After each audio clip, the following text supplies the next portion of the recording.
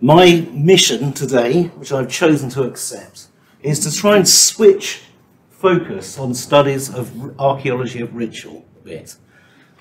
From the ideographic, i.e. understandings of symbolism of particular examples. So when you look at a particular society, you look at their rituals, you try and work out what all of that means. I'm trying to say that there's a thing called ritual. It doesn't really matter what society or group it's in. There's a thing called ritual action, which is defined by certain ways of specializing action, which I think we can study. And that's why I call it a nomethetical approach, as opposed to an ideographic approach. This is the theoretical archaeology group, isn't it? So I can start tossing words like that around. All right? So these are the things I'm going to talk about. First of all, I want to just point people out, in case I haven't seen it yet, an article I think is really important by Svensson, which puts the emphasis on ritual action as opposed to particular symbols that we might be looking for as a result of finding ritual in the archaeological record. Ritual action. We'll have a look at that first. Then I want to look at the nomethetical approach to specialized human actions. This is the thing I'm saying, not an ideographic approach to ideas about symbolism and meaning in specific cultures.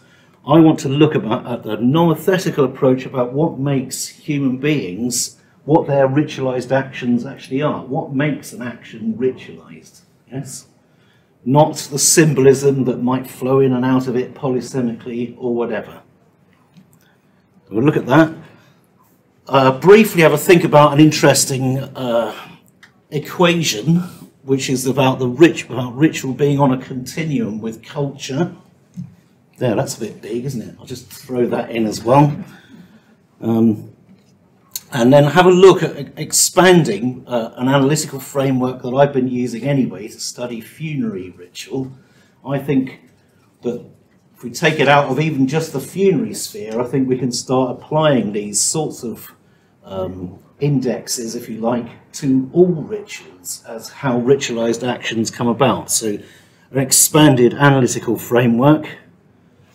Proposed the development of the funerary process approach to encompass all installation rituals. And that last one there, how rituals, and consider that then in terms of a Neolithic site. So we'll look at the sort of framework I use for looking at funerary rituals, look at the different types of rituals that we're getting on a Neolithic site, and finally think about how rituals change, which is another thing that I think the idea that ritual is some sort of a fixed thing in definition still has is still too pervasive. Actually, rituals allow for the thing we call improvisation. Okay, and that's actually one of the most interesting things about ritual as far as I'm concerned. So the Edward Svensson article, there it is. It's just a big reference on the screen for you. Take a photo of it. Read it. I think it's worth reading. 2015. Okay. And my point, overriding point, is that he's saying about the archaeology of ritual per se, not the archaeology of ritual in the particular groups of people that he studies, but what makes ritual action something we can define as being different or specialized from normal actions. And that's not to say that there's ritual over here and normal behavior over here. There's a continuum. Okay, so this gets rid of the ideas of there being a separate thing called ritual. So there's his abstract, and I'm going to highlight my particular bits I want to talk about. So he's talking about material framing, bundling, structured depositions. We'll have all talked about, I'm sure. Many of us will have done if we've encountered this in the archaeological record. He writes about ritual in its own right, the ritual experience as a distinctive material process. Amplified materialization of the ritual process, often entailing the performative bundling of disparate material items in archaeological deposits, like witch bottles. That's bundling. Okay? And this is one of the things that we recognize ritual in the archaeological record because of bundling. We find that things have been put together and deliberately installed in some way. A burial is an easy one to see that involves some sort of ritual bundling. There are other types of bundles that we find in the archaeological record. So is everyone happy so far? Some frowns around the room? Everyone okay? Yeah?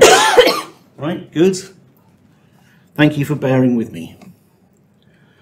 So there's a little diagram that could have an arrow at both ends. So specialization of culture brings about is this ritualization, and Victor Turner described ritual as culture in the subjunctive mood. And I just want to, so I think that's really excellent for one thing, I just wanted to say that. But from another point of view, I wanted to point out that at the same time, is culture ritual in the indicative mood? Just throw that one out there. So in as much as ritual overemphasizes actions and objects, yeah, it places emphasis, it frames them by specializing them, by repeating them, by repeating them, by repeating them, by repeating them, by repeating them. For example, that's not a normal way of speaking, is it? Right? So you emphasize it by things like repetition. So as much as ritual does that, is it also coming back the other way to the way we dress, how we get into our particular body art, all the rest of it, those things that we just see around us and interact with on a daily basis? Is it a continuum? So that was my second thing. And I've said NB, that's a little note in the margin. This avoids the dualism of ritual and non-ritual, which I think we have moved beyond now, haven't we?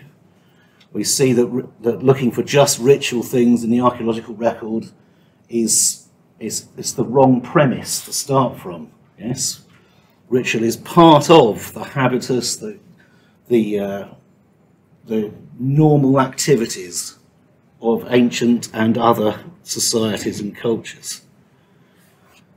So I've just said ritual just takes it further so that specializing becomes paramount. That's why I repeated that sentence over and over again a minute ago. Now, I'm not saying that idiographicists shouldn't exist. I'm more than happy for those that want to study a particular culture, its synchronic polysemy of its ritual, its diachronic liminality of its ritual. Yes, so moving synchronic polysemy, all these things all these meanings here are happening at the same time. Yes, because it's an orchestral score. But through time, diachronic liminality. All of those things are going to be part of the symbolism, or are going to engage in the symbolism, albeit in a liminal sense of a particular society or culture. That's good, and I think it's important to investigate that, and that's another way of looking at that. It's just a load of coloured lines on a screen. Okay, but it's through time. Things are happening, meanings are happening through time, but also at the same time. And actually, ritual is polysemic. Meanings flow in and out of it. Perhaps we can use some of the approaches of semioticians like Saussure, who signified and signifier, Charles Peirce, the semiotic, Barth and cognitive signified, Jacobson, different functions of the sign, Lacan and his upholstery button symbols, the things that really lock in all the way through a particular ritual. But really, I'm erring more towards Derrida with that différance thing now, because what I'm saying is that ritual is taking over. So any particular meaning that we might put into the ritual or read from it is actually secondary to the action of being involved in a ritual. Yeah? So it's being deferred, and there's a reason for deferring it, and that ties in with liminality. So let's have a think about ritualization of actions, a nomothetical framework. We've already looked at the idea of bundling. I called this, when I was looking at my doctoral research, I looked at cremation burials in southeast England. And you could look at those in terms of the prevalence of certain objects within them. So you could say, oh, certain percentage of these burials have beakers in them, a certain percentage have dishes in them, and so on. Right? But actually, I found the most interesting thing about the whole study was that all of them were different in terms of the combination of objects. So there was a language of the type of things you put into burials, but they were all different in terms of the combinations in each burial. And that, after all, is the term of reference. Yeah, people are thinking about maybe the sorts of things that make up a funeral in their own cultural historical context, but they do it anew each time. So bundling is interesting in terms of, we'll come back to that in terms of improvisation. There's a few references to what I've been looking at it as well. This is why I welcome the Svensson article. I was trying to define ritual actions a long time ago, as you can see from this reference. And I called them, and I'm not saying this is the name for them, but I called them temporal features, things to do with specialising time, doing things at a certain time, repeating things, those sorts of things. I also looked at what I called spatial features, and I was interested to read this article by Parkin in 1992 about this, about how ritual focuses on emphasising spaces and spatial interactions and direction and all those sorts of things. That's that area, and it ties in with temporal as well. Since then, I've been looking at cremation burials and Roman burials in particular, and I've developed these aspects in terms of preparation of materials and modification of materials, as well as being part of the ritual process. And then installation, not just putting things together and bundling them, but actually burying them or putting them in a place is an action. So here's a shameless bit of advertising. The book, the Death as a Process book, can be bought down on level 1, if you wish, from Oxbow Books. And that's in there is a sort of almost up-to-date expression of my dealing with the funerary process and applying it to a particular cemetery. But I've also been involved in looking at this Neolithic site at Chalk Hill near Ramsgate in Kent, and that's what I'm going to move on to now. So I want to see if the sort of things I'm looking at in terms of funerary ritual apply in terms of the actions of other types of ritual, which are very plainly there in this other site.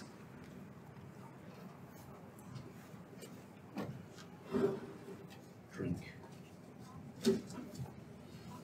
How am I doing for time? Sure, 5 minutes. 5 minutes. Excellent, thank you.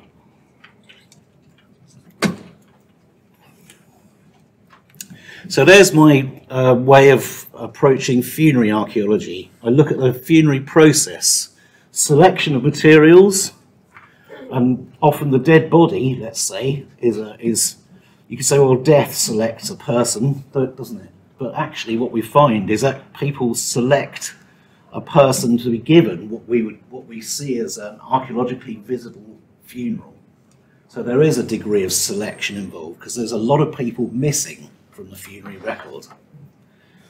Bits of them scattered around and things like that. They're not visible to us, that's the point. There's a degree of selection, preparation, which is something I really got into looking at inhumation burials in the Roman period, because there's all sorts of amazing information about how people were laid out, which you can work out from thinking about the process of the funeral rather than just looking at the burial. Modification, cremation is probably one of the most serious forms of modification. Deposition and commemoration. And I looked at these evidence types: human remains, materials in direct association with human remains, funerary features and contexts, and place deposits. The last one is the most important thing. You can see how I'm guided by, to define this as ritual, I've already got the baseline that this is human remains, right? And I'm working from that. But looking at it the other way, any burial like that is a combination of objects. It's bundling of objects, including human remains, and it's an installation of those things. So I'm trying to take it up from the level of it just being particularly to do with funerals and burials. So an archaeology of ritual action per se could employ those things, and rather than commemoration, I've put curation. And just at the moment, installations and bundling are the primary evidence type that I'm looking at. Now that's my clue that this is a ritual action.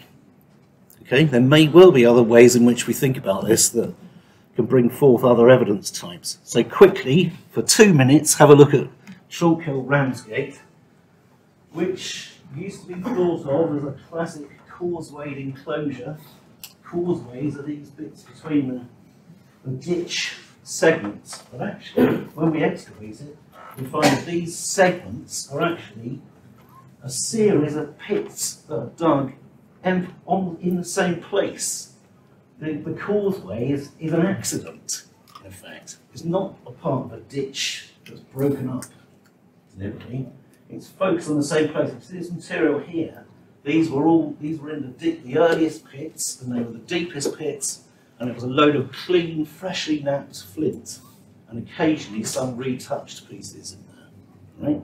So that was one of these things. There was also material that had been mixed, possibly curated in a kind of midden, and then deposited in the ends of these things or in particular pits. And there were other types of things. So I did a kind of typology, which you can see in the book. A typology. One is this really, I think this is fascinating, this caching of freshly knapped flints and then coming back seasonally to dig them up again. These are archaeologists, in fact.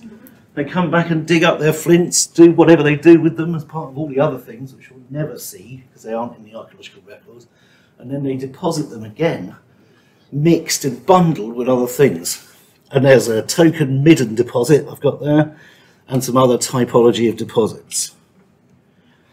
The point is, I suppose, that I'm not trying to say what these things mean. Thank you. I'm just saying this is the typology of the ritual action. Yeah? The style, if you like. And it changes over time, and there are all sorts of different things going on. There's also improvisation going on. So here's another way of outlining it. Selection, flints, pots, cows, sheep, goats, shellfish, humans. Preparation, initial flint knapping and caching. Breaking, midden, burning, tool manufacture and use.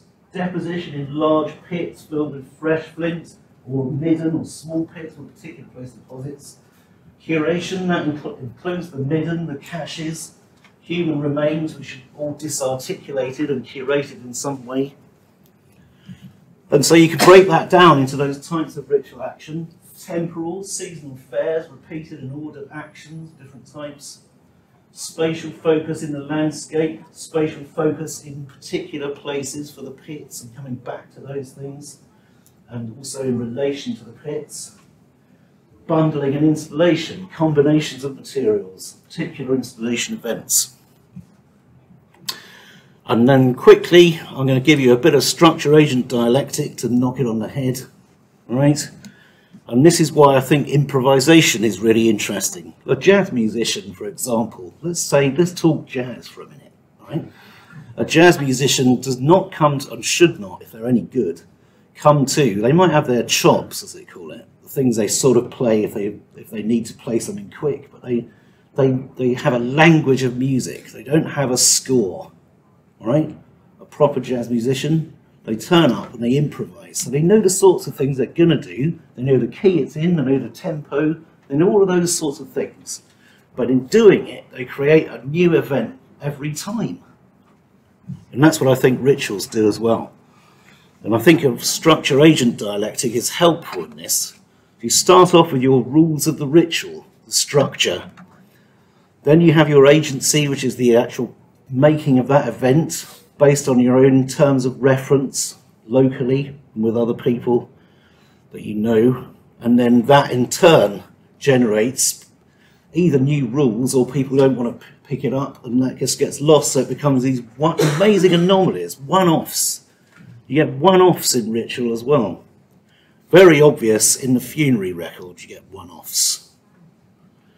But in all those cases, what's happening is translation. So the rules are translated into an event. The event is witnessed and participated in, and then translated into rules and structure by either taking up or not. And that is the end of my paper, because I saw you shift there in your seat. So thank you very much.